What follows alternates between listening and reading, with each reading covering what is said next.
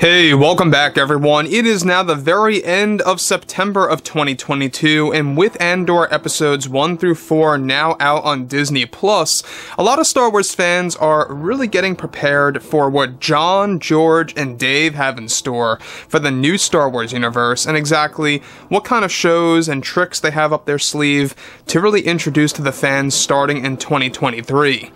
This is Mike Zero. Make sure to subscribe if you're new to the channel for future Star Wars updates. Also, by the way guys, make sure to drop a thumbs up on this video to support the channel. I thank you all so very much for the kind support. It is greatly appreciated.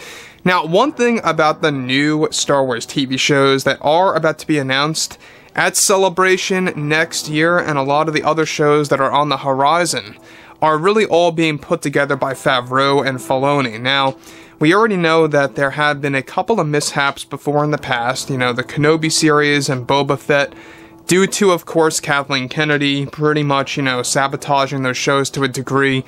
You know, obviously a lot of fans had a lot of criticism over those two shows, and for a lot of valid reasons out there. But now moving forward to where we are now, looking at Andor, it really seems to be a mixed bag when it comes to how fans are reacting to the show. I'm seeing a lot of people that are saying that they're very excited about the series. Other people are saying that they're very bored and feel that the show is very slow. I would like to hear your opinions on that, by the way, because I'm very interested to see the ratio of fans on that show. But when we actually go ahead and tap into what Favreau and Filoni have been doing before in the past, and currently, there's been a lot of on and off projects and a lot of things happening behind the scenes between, of course, John and Dave. And recently, what John and Dave had to say about a specific Star Wars show that was cancelled may actually raise an eyebrow for a lot of fans out there. So, with that being said, with Disney and Lucasfilm now focused on their new Star Wars shows that are set to revive Legends lore for the franchise, both Favreau and Filoni have been very busy creating new stories for the fans. Now, it's described, however, that recently Favreau and Filoni were able to put things straight with the fans about canceling a specific Star Wars series that was very difficult because of Kathleen Kennedy. Now, Favreau went on to state the following to the fans, saying, "It was hard, probably one of the most difficult situations I was in during my time in the film industry. To answer your question, yes, we had to cancel Rangers of the New Republic for several reasons, one of which had a lot to do with Gina Carano's termination at the time. This was like in the beginning of last year. It only complicated things for such as us as creators, because we had big plans for her character in the series, to interact with those like Luke and Leia. When Kathy had to let her go, it just ripped the story apart." Now, Filoni then stepped in to tell fans the following. "It was such an honor to work on a show script like this, but we had to focus on what was right for us. We couldn't really set our eyes on a proper vision after Kathy and those at Disney were giving us budgeting restraints, which was only making us as creators very picky on what we wanted to do or what we could afford to do with special effects and such." So I want to pause here real quickly for 1 second about what John and Dave are saying about Rangers of the New Republic. Now, Favreau actually touched on this a little bit a couple of weeks ago about canceling Rangers and why. And there were a lot of different reasons as to why the show met its demise. Because, you know, a lot of it had to do with Gina, like Favreau says here, and Filoni pointing out that there were budgeting restraints. Now, keep in mind that this is when Kathy Kennedy still had a lot of creative power and a lot of control over the budgeting of these Star Wars shows at the time.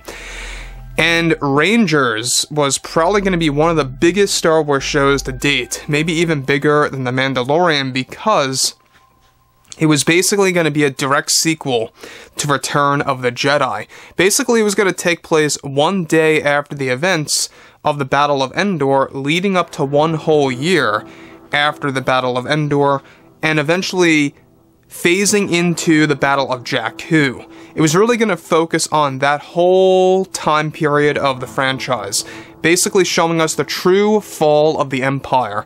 Because I don't know if you guys know about the lore, but the Battle of Endor technically was not the end of the Empire. They kind of survived and scattered across the galaxy and created factions.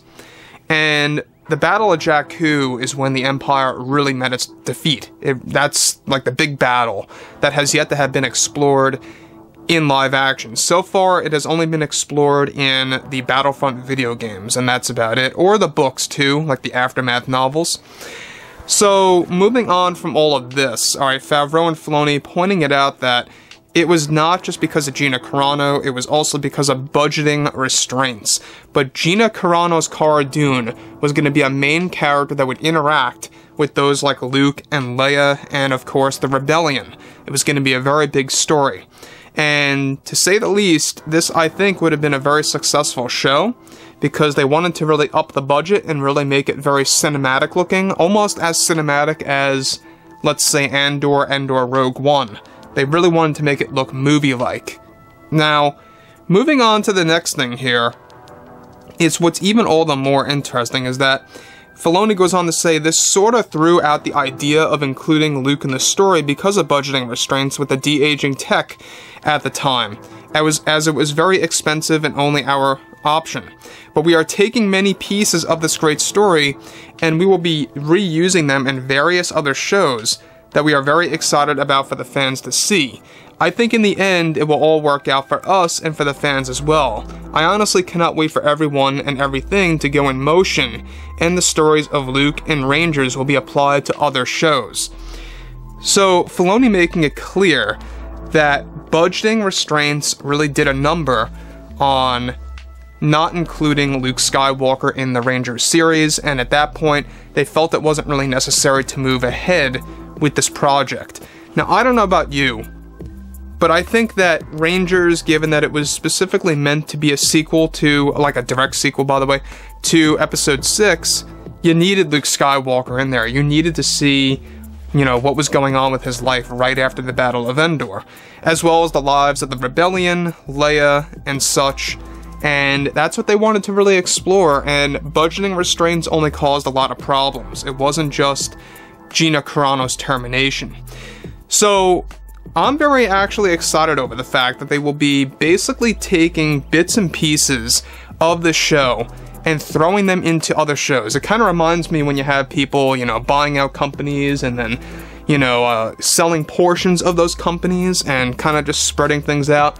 They're kind of doing that. It might be a bit of an odd analogy there, but they're kind of doing that with this Star Wars show by basically taking pieces of those stories out and putting them into other shows.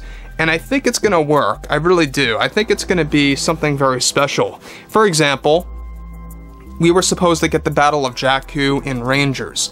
We could very well now see the Battle of Jakku, for example, in the form of a flashback in one of the upcoming shows, which, by the way, there have been a lot of developments on a Battle of Jakku sequence in a mystery Star Wars series, but we're not quite sure if that's a flashback or if it's meant to be in present time at a new Star Wars show. We're not quite sure about that just yet. So there's a lot of things happening behind the scenes between John and Dave, and I would love to hear what you guys have to say about everything related to Rangers of the New Republic. And if you guys did enjoy the content for today, make sure to drop a thumbs up on this video to support the channel. I thank you all so very much for the kind support, and I'll catch you guys next time.